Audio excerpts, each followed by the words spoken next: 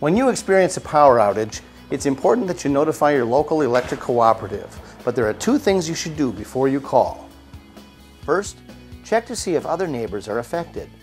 This will confirm if the outage is just affecting your home or the entire neighborhood. If only your home is without power, you'll want to check your breaker or fuse box. A circuit breaker may have tripped or a fuse may have blown.